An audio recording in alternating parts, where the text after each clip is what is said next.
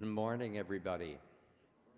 This morning during the intercession, we're going to be doing a piece that that's in the Then Let Us Sing sampler, and it's called Anointing Fall on Me. Now, if you care to look at the screen, you'll see how we're going to do this. And what happens is we will introduce singing this twice. Then we will have an intercession.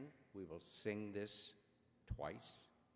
We have another intercession and we sing this twice. And then after the third one, you'll see this. And we do Let the Power of the Holy Ghost Fall on Me. We do that 3 times. So what we're going to do right now is we are going to sing it through. We're going to do the first set, this one. We're going to do this in a set. We're going to sing it 2 times. We'll sing that there, anointing fall on me, anointing fall on me. Then we're going to go back and sing that exactly the same thing again. Then after that, we will go and do the third set, just to give you an idea. The second time through, it'll give you an idea, and join us as you can.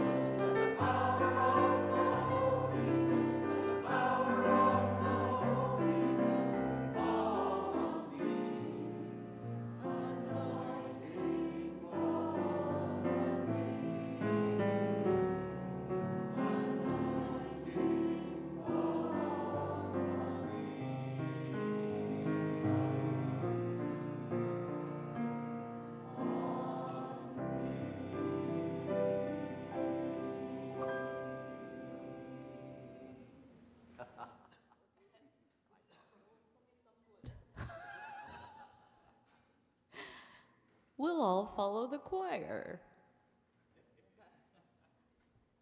Good morning to you.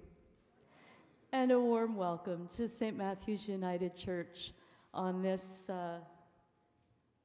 last Sunday of the month of October, as we move ever closer to the real autumn that we know awaits us at some point. We gather this day for prayer, for contemplation, and to be together in God's presence. I'm very glad to be able to welcome you this day, and also to welcome those who are joining with us in spirit via the live stream. And I hope our service this day will be a time of quiet, but also a time of warmth and joy. We do have a worship and music committee meeting after church. We'll just be meeting right here in the sanctuary for ease of movement. Next Sunday, the session and the official board are going to meet after church. Next Sunday is also Remembrance Sunday. We will be observing Remembrance Day here at St. Matthew's. And the following Sunday, November 4th, we have a congregational meeting following church, and we will get updates from the official board about, among other things, our Kindred Works Legacy Project, the offering of our property and our building to the common good of the city of Halifax, and the ways in which we've been working with Kindred Works Development and with their architects to begin to plan what that might look like on our land. The only other announcement that I have remembered, John Nesbitt, is that there are copies of the Good Tidings newsletter from Earth Spirit Action that are at the door if you didn't pick one up last week. Are there other announcements that we ought to hear together in community? Just a reminder as we move into worship that each of us should have a hymn assessment sheet that we can write our comments in about the glory that was anointing fall on me when we actually get through it. You can actually, we've decided you can actually just hand your sheets back in, other than the choir, and because they're not personal, so we'll just hand them back out each week, and then we can just fill them in each week. In the absence of other announcements, let us invite God's presence into our midst. Let us feel God's Holy Spirit as we join together in our opening words. And I invite you to speak the words in italics. Let us pray. We gather this day, O God, on this land we share with the Mi'kmaq Nation under treaties of peace and friendship, to be strengthened and comforted by your presence as we pray for peace. As we offer ourselves and our gifts to caring for creation and our neighbor, and to building justice and reconciliation, fill us, we pray, with wisdom and compassion, grace and love.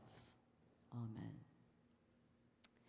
As God's beloved people, we gather together in community, and I invite you to turn to one another and greet one another with signs of peace, mindful that for some of us, COVID hovers. The peace of Christ be with you.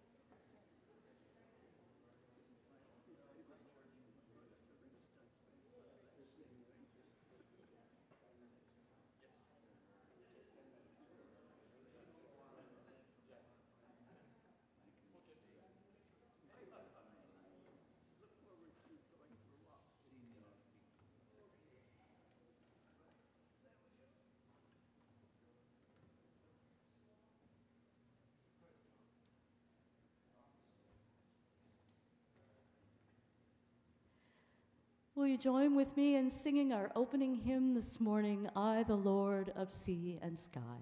Here I am, Lord. It's at number 509 in Voices United, but the lyrics will also be on the screen.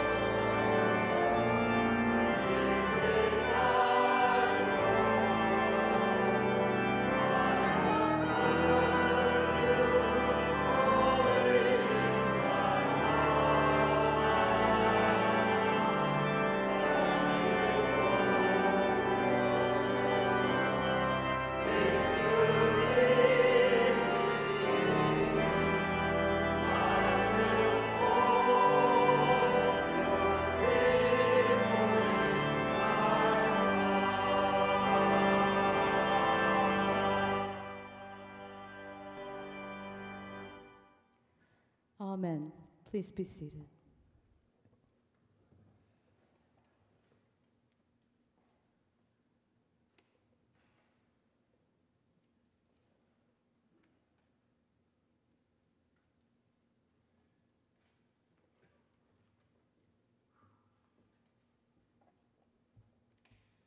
Our scripture reading this morning is taken from the Gospel according to St. Matthew, reading at the 22nd chapter and beginning at verse 34.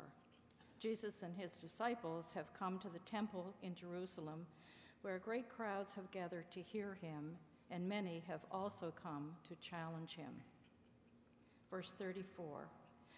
Now when the Pharisees heard that Jesus had silenced the Sadducees, they gathered together, and one of them, a lawyer, asked Jesus a question to test him. "Teacher, which commandment in the law is the greatest?" Jesus said to him, "You shall love the Lord your God with all your heart and with all your soul and with all your mind. This is the greatest and first commandment. And the second is like it. You shall love your neighbor as yourself. On these two commandments hang all the law and the prophets."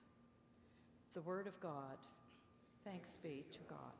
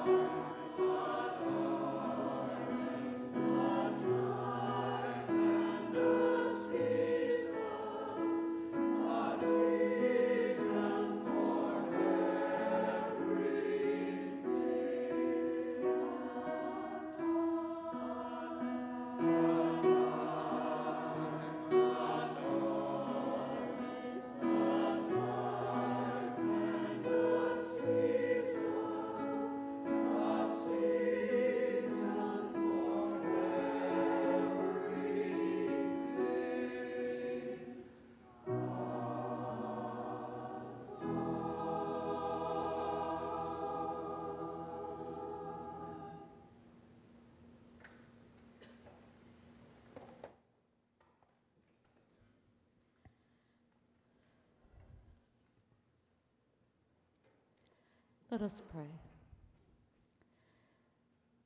God of grace, may the words of my mouth and the meditations of all our hearts be acceptable in your sight. For you, O Lord, are our rock and our Redeemer. Amen.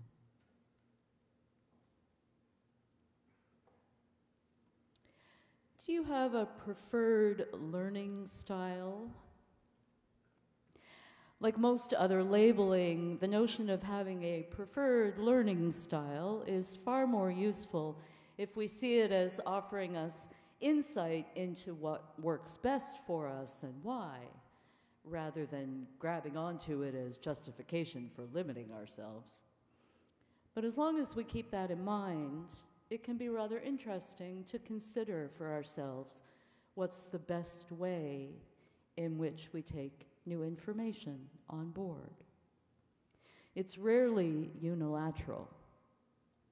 But as humans, we can learn visually by seeing, by hearing, and by doing, in some combination of the three. And for each of us, whatever it is that we're trying to learn, there's probably a way we find it easiest. And probably also a way that just really doesn't work as well for us. But of course, no one way of learning is best, and no one way of learning is complete. It looks like a moment of learning. This moment we hear about in our passage today that Deneen read for us from the Gospel of Matthew, but it turns out to be less a moment of learning than a moment of testing. Jesus is still in the temple in Jerusalem. He's surrounded by his disciples and others, and this is late in his story. This is close to his death, and he himself has been preaching and teaching. But in this particular moment, he's being set up for a test by one of the Pharisees, faithful leaders of the Jewish community, but by one in particular who's described here, identified here as a lawyer, which when we hear the word lawyer, we think of someone who's learned in civil law or criminal law or family law. But in Jesus' time and in his Jewish community, a lawyer would be what we might think of as a theologian, because a lawyer would be an expert in the law of Moses, in the Torah, in the books of the Bible. A lawyer would basically be, in the context of the Jewish community that Jesus is part of, a scholar of the Bible, biblical law. The commandments and the teaching received from God through Moses and the prophets and collected into what we would call the Older Testament. So he's basically a biblical scholar, a theologian, this lawyer. And he sets Jesus up here not for a moment of learning from Jesus, but for a test. Because of all the commandments, he asked Jesus, of all the commandments, which is the most important? And it might initially sound to us like he's trying to learn something, this lawyer, like he's trying to learn from Jesus which commandment Jesus thinks is the most important, and then he'll sort of incorporate that into his own contemplations. But that is very much not his point here. His point is just to trap Jesus into identifying just one commandment as being the most important, because then he can imply that Jesus clearly thinks all the rest of the commandments are also Rand's, second best, which would be a very wrong thing indeed. And then, on Jesus, he has been got. But of course, that's not how it plays out. Jesus eludes this lawyer's trickery, not only by answering with not the one, but the two greatest commandments, but even more importantly, what Jesus leaves unspoken is the words that precede what will be his answer from the book of Deuteronomy, from the law of Moses. because he knows his listeners will hear them anyway in the back of their mind. It's what's called the Shema, because that's the first word in the phrase. It's a bit like we might refer to the Lord's Prayer as the Our Father, because that's how it starts. Shema Yisrael, hear, O Israel. The Lord thy God, the Lord is one. For faithful Jews, like Jesus, like the Pharisees, like this lawyer, these are the central, deepest, grounding words. They're about identity. They're the opening of morning prayers and evening prayers. They're at the heart of all of it. They're literally written on the doorposts. A faithful Jew affixes a tiny box to the doorpost of his home. And inside is a little scroll, and on it is written that verse, Shema Yisrael, hear, O Israel. The Lord thy God, the Lord is one. Jesus doesn't have to say those words because they've been absorbed as identity by his listeners. They hear them in the back of their minds already. They're heard already in what comes next. The first great commandment. And you shall love the Lord your God with all your heart and with all your strength and with all your mind. And then the second follow-up, so he can't be accused of choosing just one. Clever Jesus. And your neighbor as yourself. It's clever, but it's also meaningful. Because what Jesus is asked for by this lawyer is a commandment, like a rule made of words to be read and then memorized and then followed. But what he answers with instead is an identity that gets absorbed, not just by reading, but also by hearing, by watching, by doing, until it becomes a way of being. It's interesting to me that when Mark tells this story in his gospel, the lawyer who challenges Jesus actually thanks him for his response. Like, wow, teacher, you're so right. You've put it perfectly. In Matthew's gospel, we don't get that nice ending, but presumably it happened. Because Jesus is so right, and he has put it perfectly.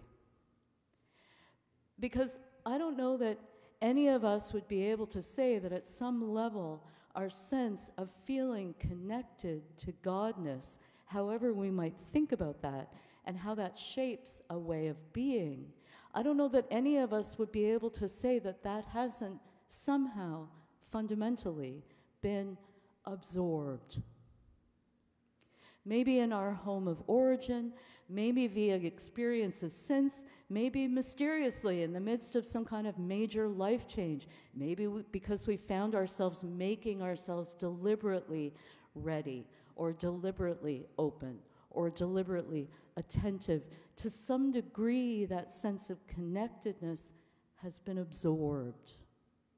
It's become identity. It's not been a matter of reading about it and memorizing and following a series of directions. It's not been a matter of listening to a lecture about the 3 great philosophical proofs of God's existence and processing what one's heard and coming up with a choice. It's not been a matter of sitting in a pew and learning to pop up periodically to sing. It might be all of these, but it's more than these.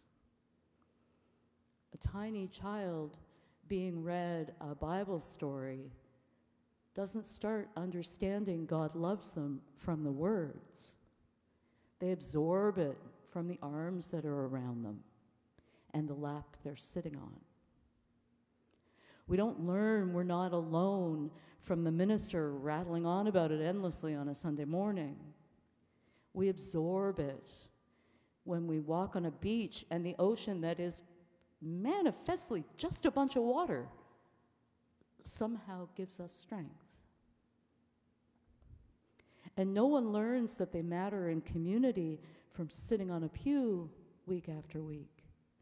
They absorb it from finding out there's a place in that pew for them. And then some.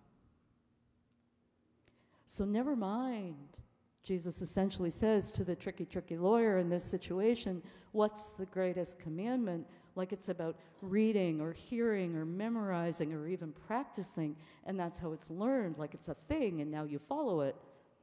Here is an identity, he says instead, of being loved and loving that you just get to absorb. And maybe you've been absorbing it your whole life, and lucky you, or maybe you just started now, and lucky you, because it's an identity that just becomes a way. And what could be simpler? It's kind of ironic that what we actually find most difficult to deal with is that simplicity. Be loved and loving. Because our instinct is always to want that identity to somehow be predicated on the object of our love's personality traits. Pop culture is full of the mantra of, I can't love others until I truly love myself. And we regularly do battle with the notion of love thy neighbor, like it still has to count as a commandment, really, when it comes to people that are truly terrible. Our instinct is to want that identity we're being invited to absorb, the identity of being loved and loving. Our instinct is to want it to be predicated on personality. How can I be loved? How can I love myself when I'm so imperfect and frankly unappealing in so many ways? How can I love that neighbor when they're so dreadful, when they're so wrong? Our instinct is to need the loving we do to somehow be deserved. But it just isn't that complicated. It's predicated on nothing more than our humanness. The love that Jesus is quoting from the Hebrew Scriptures here, the love that Jesus is talking about in the temple in Jerusalem with all these listeners, it's love as God simply wanting for us and us simply wanting for each other, fullness of life. It's that huge Hebrew word, shalom, that we so often just translate as peace, when what it actually encompasses is the 4 pillars of fullness of life: food, water, shelter, and well-being. Just by virtue of our humanness, God wants these for us: food, water, shelter, and well-being. That's us being loved. And loving ourselves is just us chiming in, claiming that identity of being loved fiercely enough that if a world of broken systems is withholding from us fullness of life, food, water, shelter, well-being, we'll know that's simply wrong. And we'll say, hey, I know what I deserve because I'm loved. But that's why this identity of being loved and loving can't be separated from all of us being neighbors to each other. Because it's hard to demand food, water, shelter, well-being from a wrong world of broken systems when we don't have food, water, shelter, well-being. We need neighbors who love us, who want that fullness of life for us. And they demand it of a world of broken systems on our behalf, as we do for them when the situation is reversed. That's what there is here in this identity of being loved and loving. It's not about assessing personality or actions. There's no expectation that we need to ante up with uncritical cuddling or unilateral respect for what's patently not respectable. It's about being a human family for whom God wants shalom, food, shelter, water, well-being, and to whom God entrusts its securing for each other. It's about an identity of essential connectedness and mutual responsibility. These aren't commandments we learn, read, memorize, follow, that Jesus gives us here. They're an identity we absorb, being loved, that becomes for us a way, being loving, looking out for each other, feeling responsible for each other, praying for each other. No learning styles necessary. Just breathe. Breathe in, being loved. Breathe out, being loving. Because my yoke is easy, Jesus says to us, and my burden is light. Thanks be to God. Amen.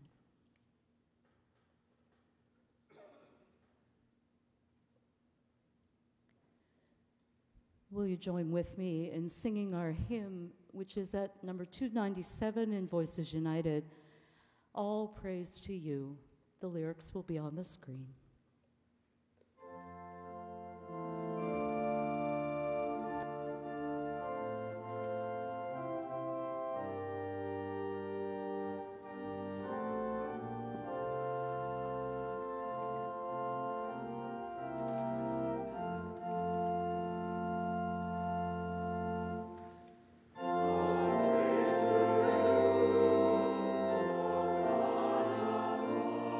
Creation.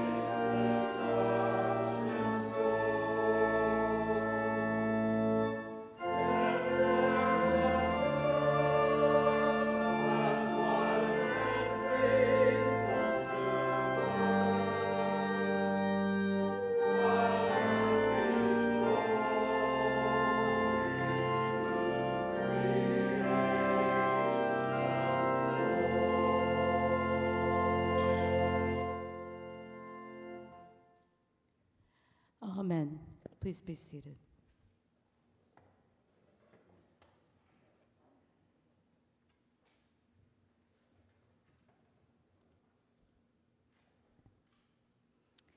Gathering ourselves together in community, we offer to God our prayers. And we'll follow along in the choir in singing our response. Let us pray.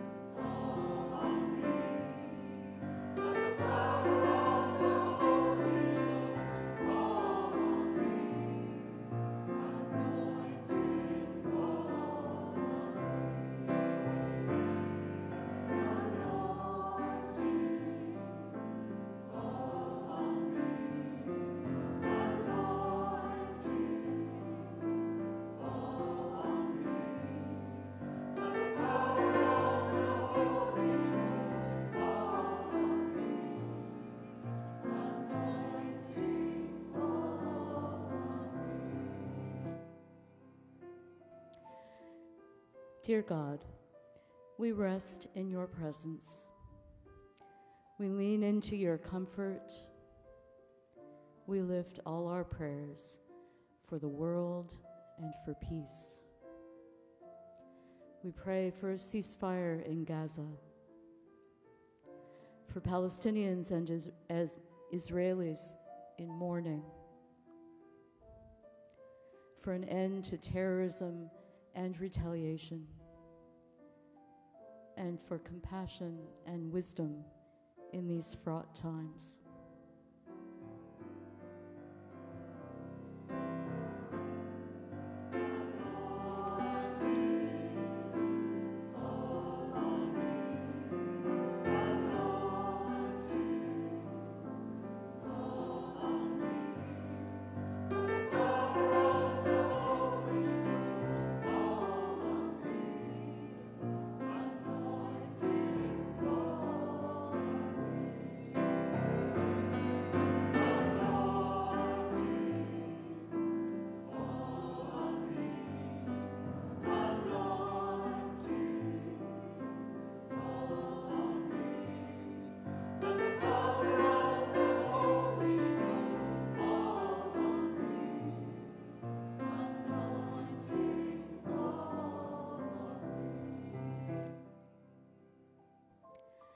Holy One, we pray for our neighbors, near and far, for all who've contended with floods and fires, for all still contending with drought.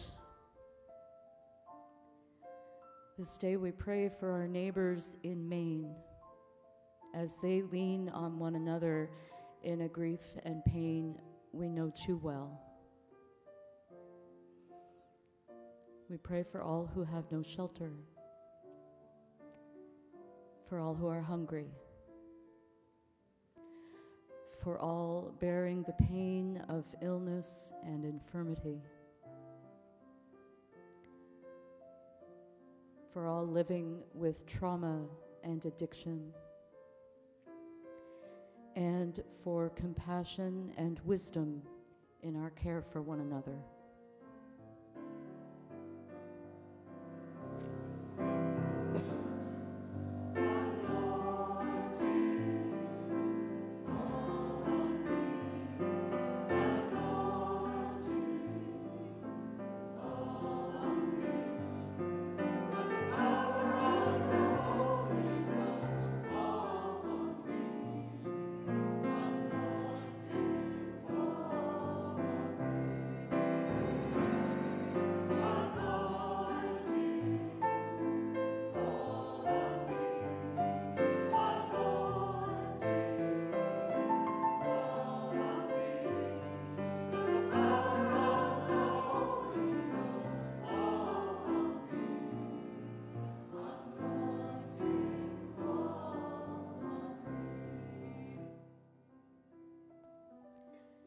God of grace, hear our prayers for all in need of comfort and strength, for those who are dearest to us and for ourselves.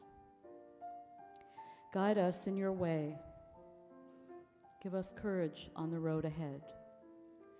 And let your Holy Spirit fall upon us, anointing us with the gifts of hope and compassion and wisdom, as we pray as one community of faith.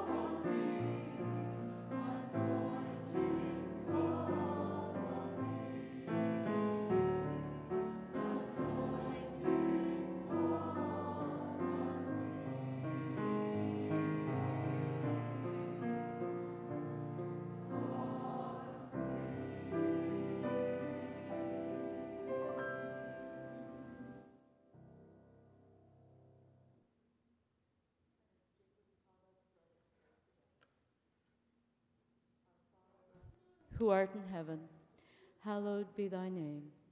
Thy kingdom come, thy will be done on earth as it is in heaven.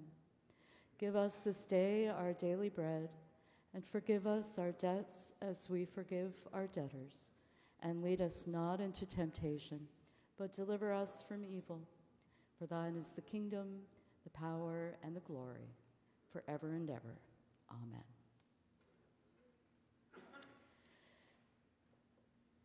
Will you join with me in singing our closing hymn this morning, number 687 in Voices United, When Will People Cease Their Fighting?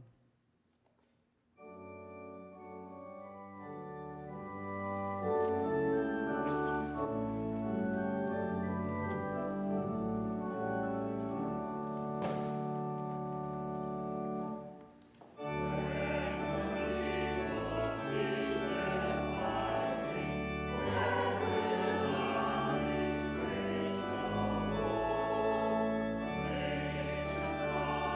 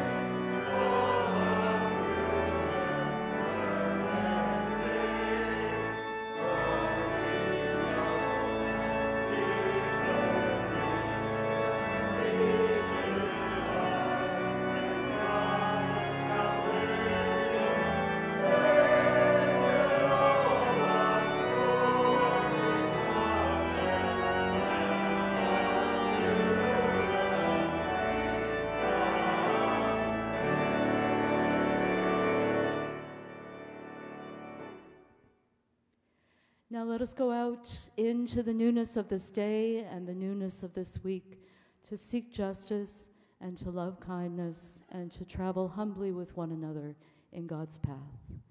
And let us go out knowing that the grace of our Lord Jesus Christ and the love of God and the communion of God's Holy Spirit rest within us, surround us, and lift us up this day and always. Amen.